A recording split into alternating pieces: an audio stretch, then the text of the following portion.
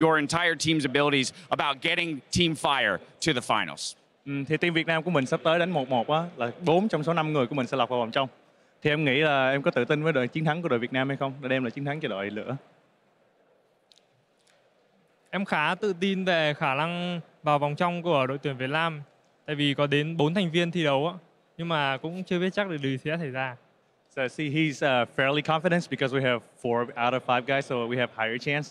But you never know until you got in, so yeah. Absolutely. Just a little follow-up on that. Given the fact that you guys did get to play last week in a lot of these fun modes, you know, the one-for-alls as well as the 1v1s, do you think that gives you somewhat of an advantage having already played some of these game modes previously?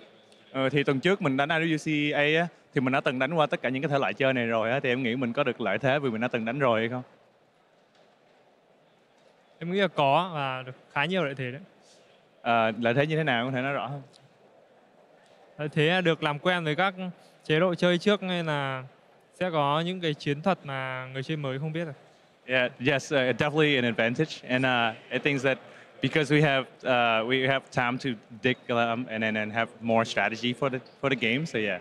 All right, well, we look forward to that. I'm going to let you go get prepared for that 1v1. Congratulations again on this victory here. Team Fire now pulling way ahead of Team Ice, sending it back up to the desk to prepare for those 1v1s. Thank you very much, Dash.